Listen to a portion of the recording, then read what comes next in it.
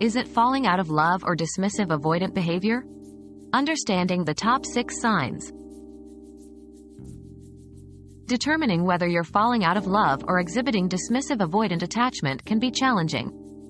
Here are 6 key signs to look out for. 1. Emotional distancing. If you're avoiding deep emotional connections, it could be a sign of dismissive avoidant behavior. 2. Independence overdrive. A strong preference for independence, to the point of isolation, often indicates this attachment style. 3. Relationship sabotage. Subconsciously sabotaging relationships might be a sign of avoidance, not a loss of love.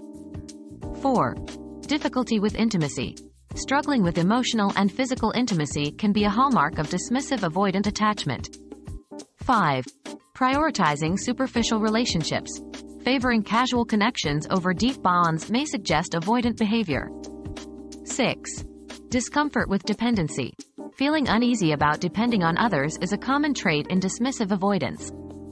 Recognizing these signs can help in understanding your emotional state and guide you towards healthier relationship dynamics.